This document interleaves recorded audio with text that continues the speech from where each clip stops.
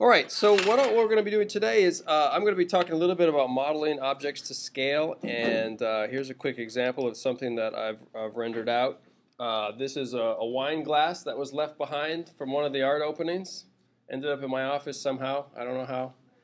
But anyway, this is what I want to try to model today, and this is a quick study that I did. It's a little bit stretched out of proportion with this view, but it's just the translation from the projector from my machine. Well, what I've done is I've taken just a simple ruler, and first I've just kind of like measured it out to try to figure out what the basic scale and proportion are. The other thing is you can see this, really nice glass effect that I have here. I'll talk a little bit about lighting and materials on Monday. For today, we're just going to be worrying most about the shapes that that we're going to be modeling. So, can anyone guess how I made this?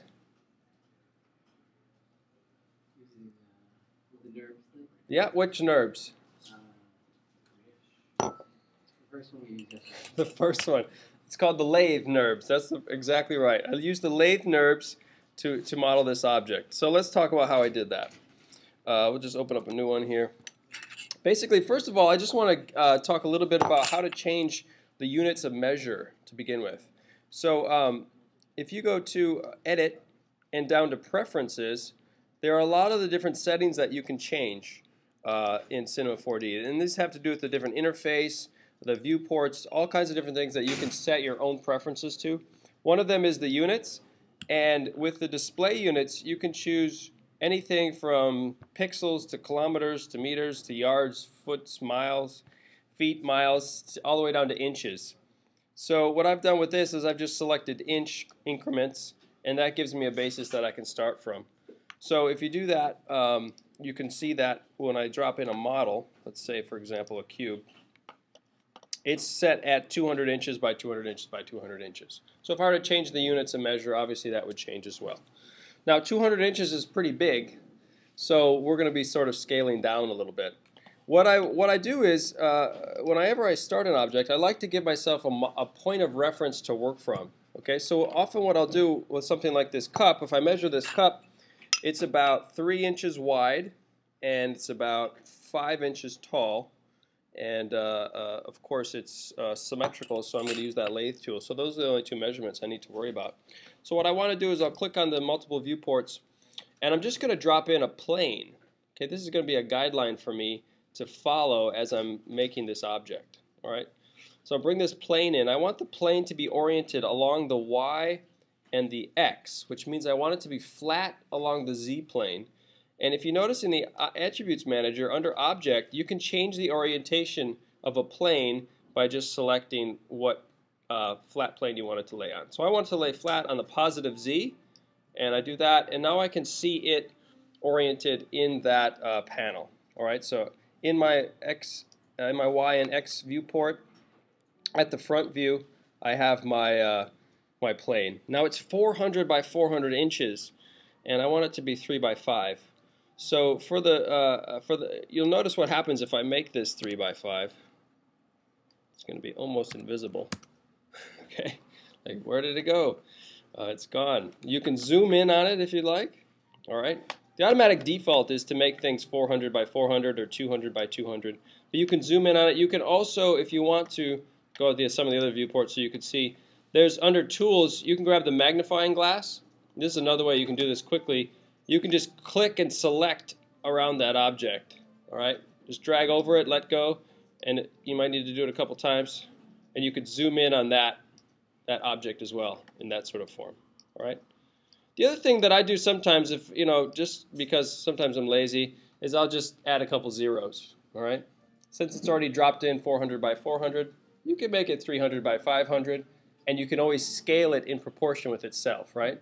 So the biggest thing we're worried about is those proportions, like what are the basic proportions? Okay, so here's my 3 by 5 perimeter that this cup has to fit within, all right? So what I'm going to do is I'm going to draw a spline within that perimeter that fits. Now because the cup is hollow, right, I'm going to be drawing the inside and the outside of this thing because I want it to really wrap around the whole entire thing. Remember that if you just draw a straight line, you're going to get a very, paper thin kind of edge. But this glass actually has some depth to it, so I want to draw this so it has some depth and dimension. Now I could do this freehand, just quick and easy, just sort of map it out, the basic freehand. I can also, use other tools as well. So what I'm going to do with this is I'm going to draw this in a linear format first, because it's a little bit easier to draw, the basic shape and form linearly, so very graphically first, and then I'm going to change it to another setting so it'll bend those forms around. So I have my linear tool. If I measure the halfway point of this glass, so at 2.5 inches, I have the high point of the curve right here. So below that, between 2.5, let's see, about 1.25 is where the middle of this stem is located. So this is this is divided up into thirds here. I'm just going to, or quarters rather. I'm just going to start drawing this out from the bottom middle and then all the way up and around. So basically what I'm going to do is just start at the middle here. Remember, you want to start your lathe spline along the y-axis, okay? I'm just going to start clicking points, and I'm going to kind of simulate this curve of the wine glass going up and around. All right? And what I want to do is, I might need to zoom in a little bit because I'm going to give this thing some depth. Let's zoom in here. Oops, there we go. And as I get up here, I'm going to make this have a little bit of depth. Okay, so you see I'm giving this the wall of the glass. Imagine you cut the glass in half and you can see the perimeter all the way around it. So I'm just plotting points, giving it a similar thickness all the way around to make it that shape and form.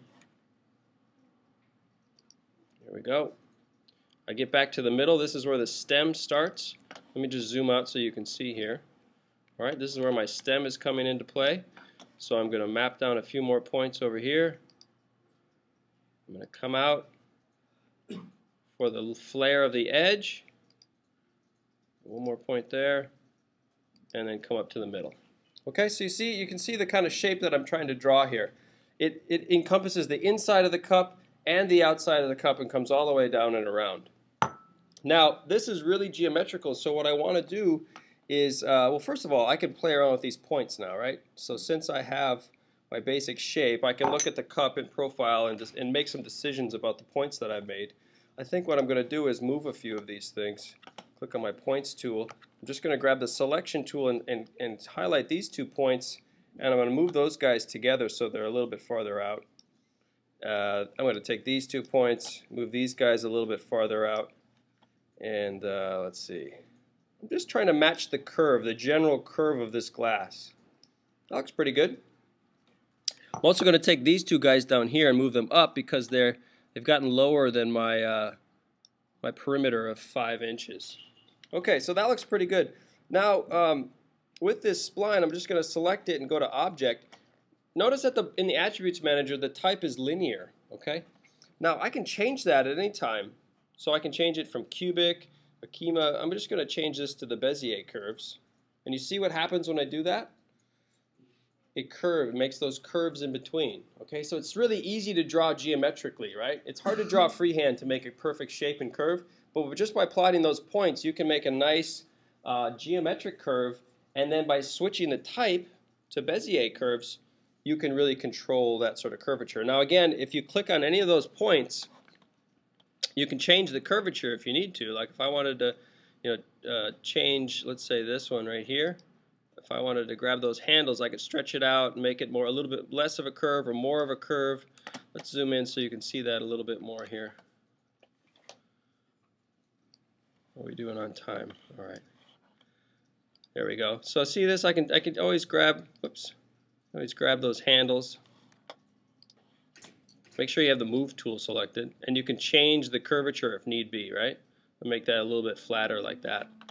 All right, now that I have my my spline, okay, let's just zoom back out so you can see.